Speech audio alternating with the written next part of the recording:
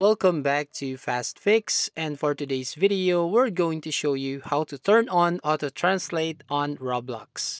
Well, the Roblox has a auto translate system before, but they already removed that one. I searched for an auto translating tool here, and I saw this from create.roblox.com. So as you can see, the translating inexperienced content saying Roblox provides tools for translating user-facing text, images, and sounds in your experience.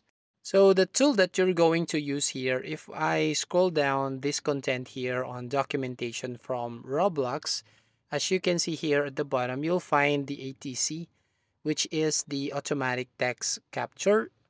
So this automatic text capture tool collects text strings that users encounter in your experience through GUI objects such as text labels or billboard GUI. The ATC is enabled by default and captures source strings when a user or creator plays through it on the Roblox application or in Studio.